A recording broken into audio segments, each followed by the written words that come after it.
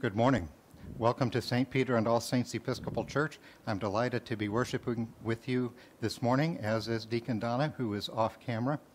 Everything you need for this service, including the music, can be found in a PDF link, which is either in an email that came from the church or in the comments section of this YouTube video. Blessed be God, Father, Son, and Holy Spirit. And blessed be his kingdom, now and forever. Almighty God, to you all hearts are open, all desires known, and from you no secrets are hid.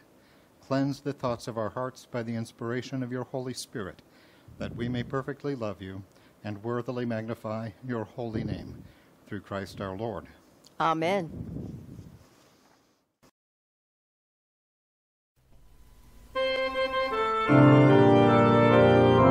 Glory to God in the highest, and peace to his people on earth. Lord God, heavenly King, almighty God and Father, we worship you, we give you thanks, we praise you for your glory.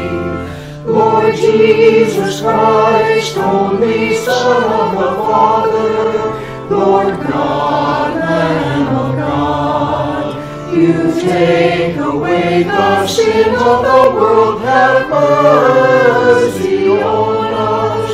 You are seated at the right hand of the Father, receive our prayer.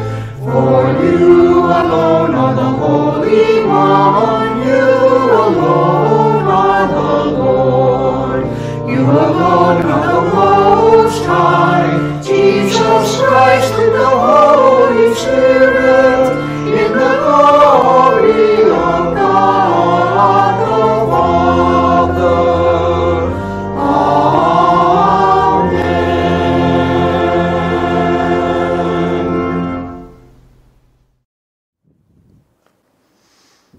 The Lord be with you.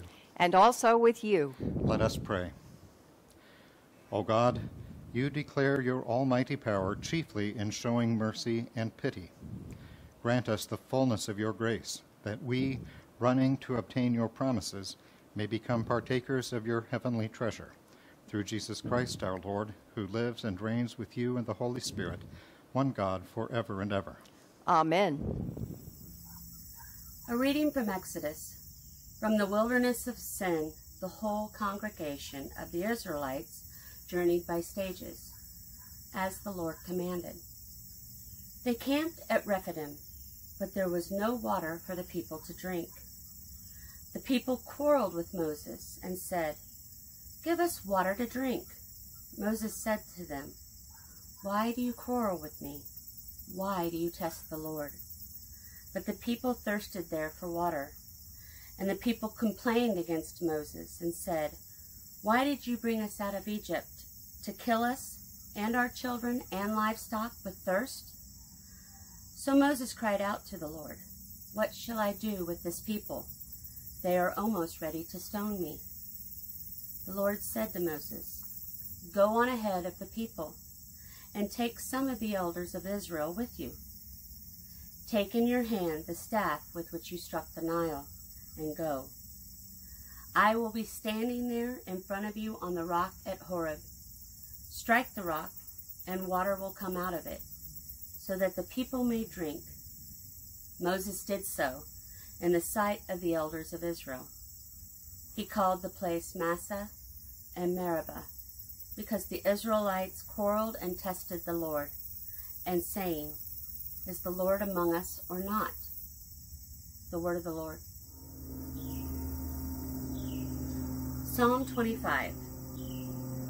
To you, O Lord, I lift up my soul. My God, I put my trust in you. Let me not be humiliated, nor let my enemies triumph over me. Let none who look to you be put to shame. Let the treacherous be disappointed in their schemes. Show me your ways, O Lord, and teach me your paths. Lead me in your truth and teach me. For you are the God of my salvation. In you I have trusted all the day long. Remember, O Lord, your compassion and love, for they are from everlasting. Remember not the sins of my youth and my transgressions. Remember me according to your love, and for the sake of your goodness, O Lord. Gracious and upright is the Lord. Therefore he teaches sinners in his way. He guides the humble in doing right, and teaches his way to the lowly. A reading from Philippians. If then there is any encouragement in Christ, any consolation from love, any sharing in the Spirit, any compassion and sympathy, make my joy complete. Be of the same mind, having the same love, being in full accord and of one mind. Do nothing from selfish ambition or conceit, but in humility regard others as better than yourselves. Let each of you look not to your own interest, but to the interest of others. Let the same mind be in you that was in Christ Jesus, who, though he was in the form of God, did not regard equality with God as something to be exploited, but emptied himself, taking the form of a slave, being born in human likeness, and being found in human form, he humbled himself and became obedient to the point of death, even death on a cross. Therefore, God also highly exalted him and gave him the name that is above every name, so that at the name of Jesus every knee should bend in heaven and on earth and under the earth, and every tongue should confess that Jesus Christ is Lord, to the glory of God the Father. Therefore, my beloved, just as you have always obeyed me, not only in my presence, but much more in my absence, work out your own salvation with fear and trembling. For it is God who is at work in you, enabling you both to will and to work for his good pleasure. The word of the Lord.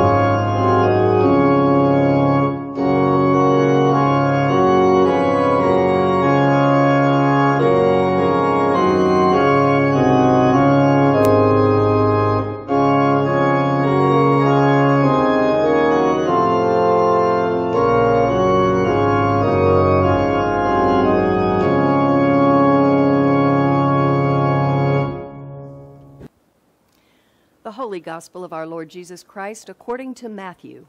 Glory to you, Lord Christ.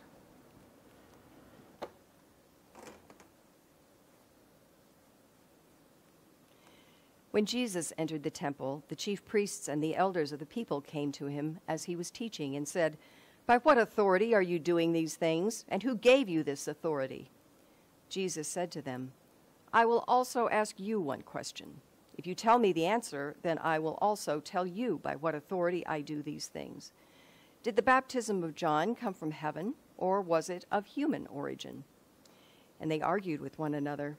"If we say from heaven, he will say to us, 'Then why did you not believe him?' But if we say of human origin, we are afraid of the crowd, for they all regard John as a prophet." So they answered Jesus, "We do not know."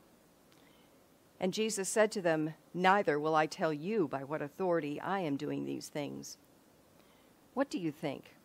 A man had 2 sons. He went to the first and said, 'Son, go and work in the vineyard today.' He answered, 'I will not.' But later he changed his mind and went. The father went to the second and said the same. And he answered, 'I go, sir.' But he did not go. Which of the 2 did the will of the Father?" They said, "The first." Jesus said to them, "Truly I tell you, the tax collectors and the prostitutes are going into the kingdom of God ahead of you. For John came to you in the way of righteousness, and you did not believe him. But the tax collectors and the prostitutes believed him. And even after you saw it, you did not change your minds and believe him." The Gospel of the Lord. Praise to you, Lord Christ. Advertisements for the presidential debate this Tuesday remind me of today's gospel passage. There will be crafty questions designed to get the person answering to commit to one side of an issue or the other. Jesus composed questions even more craftily than modern-day journalists. He asked the leaders of his nation, "Did the baptism of John come from heaven, or was it of human origin?" Like some politicians, the chief priests and elders did not consider the truth. Rather, they considered which answer would have which consequence for them. Since they could not come out on top with either potential answer, they did not answer, saying, "We do not know." They would not speak the truth. There could be no environment for truth-speaking, and so Jesus would not, and perhaps could not, answer their question about the source of his authority. But then, he was the authority. Standing before them was the author of life. Talking with them was the Word of God, truth itself. This was like Pilate's question to Jesus. What is truth? To Pilate, truth was a philosophical concept, something to toss back and forth. Jesus did not answer Pilate's question because truth was standing in front of Pilate. What was truth to say if Pilate could not see it? Have you noticed how often politicians begin to say something with the phrase, "The truth is"? Truth claims are made in many forums beyond politics, advertising, for example, or even in churches. In fact, we make a lot of truth claims in church, especially those of us who preach.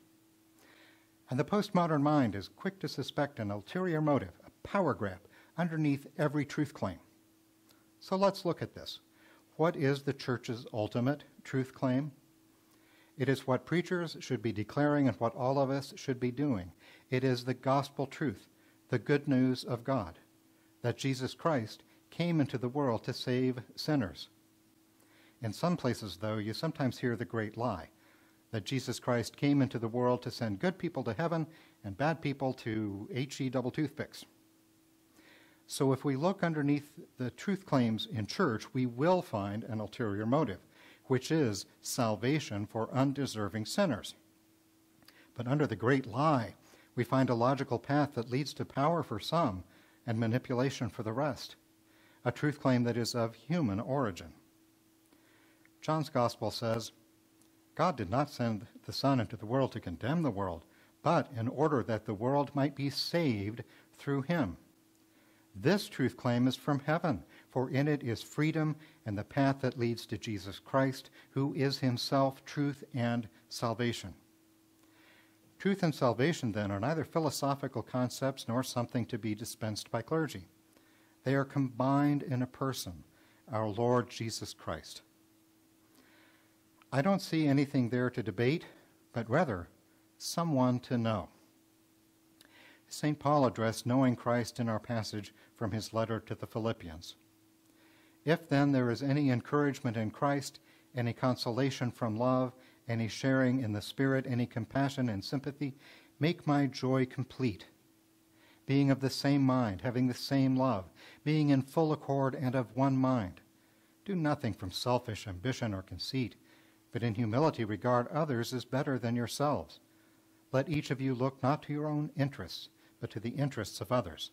Let the same mind be in you that was in Christ Jesus. After Moses struck the rock in the desert and water poured out, he called the place Massa and Meribah, because the Israelites quarreled and tested the Lord, saying, "Is the Lord among us or not?" In the midst of demonstrations, conflicts, quarrels, tests, debates, fiery rhetoric, unemployment, and the pandemic, most assuredly the Lord is among us. I'm going to remind myself of that fact every day through Election Day. The Lord is among us, all of us. Amen.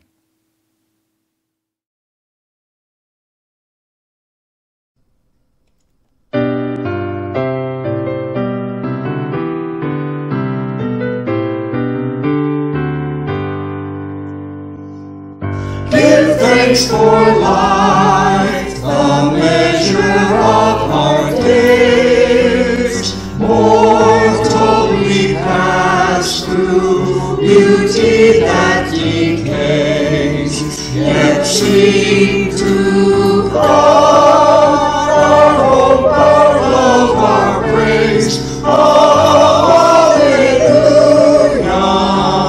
alleluia.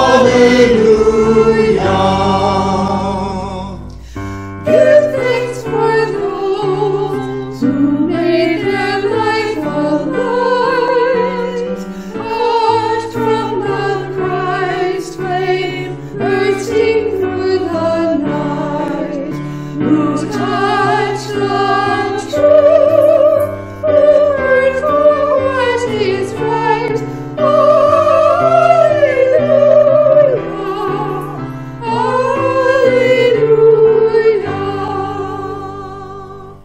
And for our home, our living and our dead, thanks for the love by which our life is fed. A love not changed by time or death or dread. Alleluia, alleluia.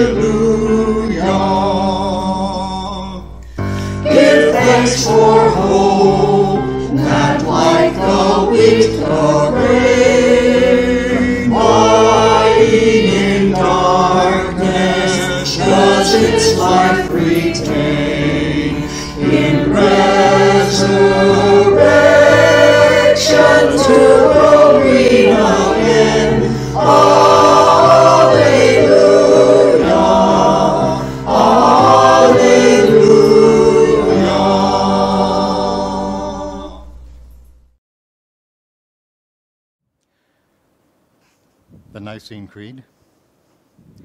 We believe in one God, The Father, the Almighty, maker of heaven and earth, of of all that is seen and unseen. We believe in one Lord, Jesus Christ, the only Son of God, eternally begotten of the Father, God from God, light from light, true God from true God, begotten, not made, of one being with the Father. Through him all things were made. For us and for our salvation, he came down from heaven. By the power of the Holy Spirit, he became incarnate from the Virgin Mary and was made man. For our sake he was crucified under Pontius Pilate. He suffered death and was buried. On the third day he rose again in accordance with the Scriptures. He ascended into heaven and is seated at the right hand of the Father. He will come again in glory to judge the living and the dead, and his kingdom will have no end. We believe in the Holy Spirit, the Lord, the giver of life, who proceeds from the Father and the Son. With the Father and the Son he is worshipped and glorified. He has spoken through the prophets. We believe in one holy, Catholic, and Apostolic Church. We acknowledge one baptism for the forgiveness of sins. We look for the resurrection of the dead and the life of the world to come. Amen.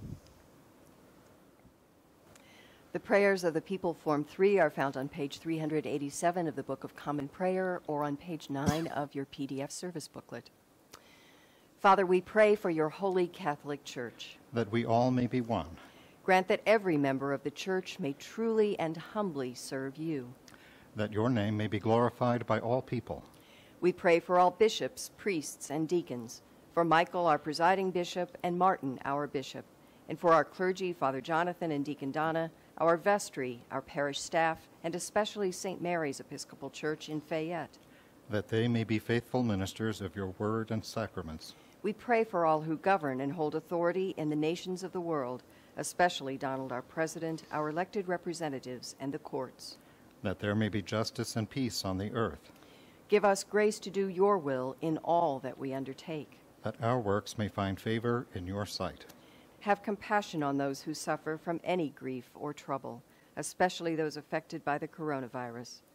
Catherine Alberg, David and Lisa Haynes, Michael Kelly, Henry Malloy, Bryce Rankin, and also Anna, Jan Bateman, the Reverend Barbara Beam, Jeff Brockhouse, Bud Brown, Sherry Candillo, Craig Cartwright, Kathleen Clark, Lisa Cole, Harold Czar, Dick Davey, Doug Dyer, Wayne Forrest, Alex and Susan Green, Claire Gustafson, the Reverend Kathy Hall, Felix Harden, Betty Lockhart Hayes, Greg and Janet Helma, Jim, Ed and Blair Joyner Jr., Charles and Karen Joyner, John Loss, Ray Mason, Michael and Sheila Mayberry, Heather Maynard, Phil Maynard, Jeannie McDowell, Kathy Morris, Deacon Bob Murphy, Bud Myers, Gary Oda, Rosemary Overbay, Sandy Reagan, Rick, Betty Ritchie, Rob, Tom and Carly Roberton, Rick Sisko, Tom Ryan, Gary Smith, Dick and Lana Strong, John Thompson, Trish Thompson,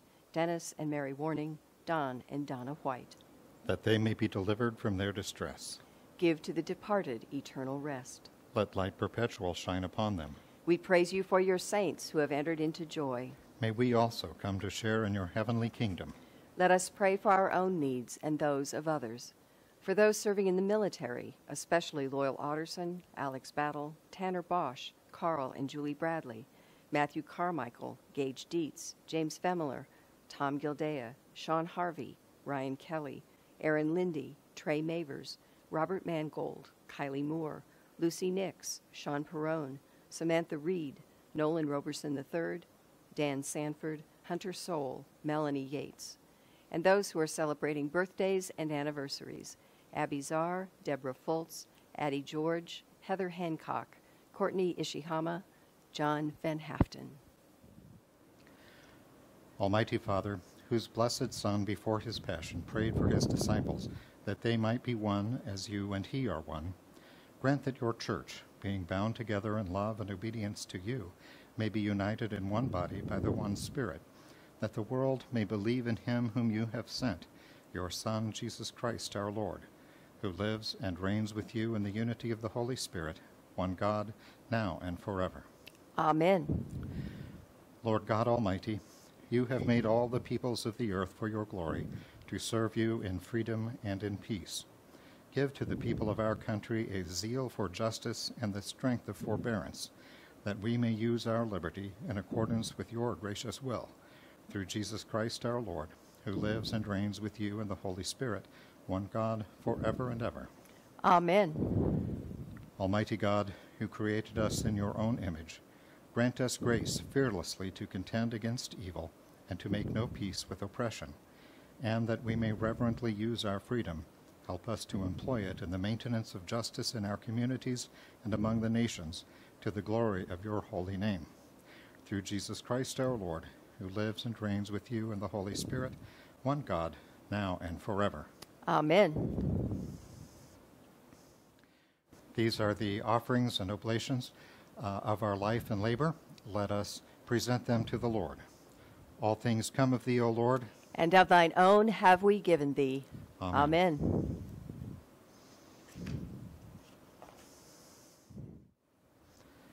The peace of the Lord be always with you. And also with you. The peace of God, which passes all understanding, keep your hearts and minds in the knowledge and love of God and of his Son, our Savior, Jesus Christ. And the blessing of God Almighty, the Father, the Son, and the Holy Spirit be with you now and remain with you always. Amen.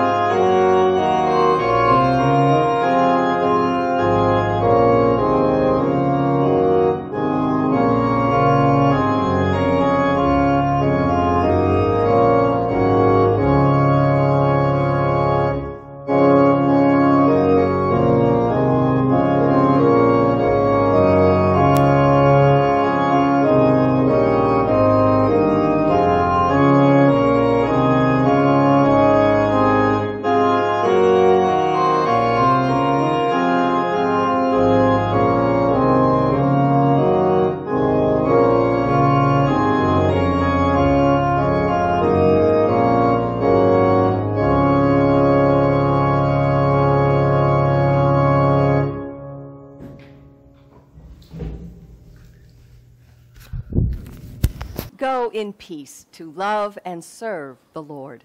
Thanks be to God.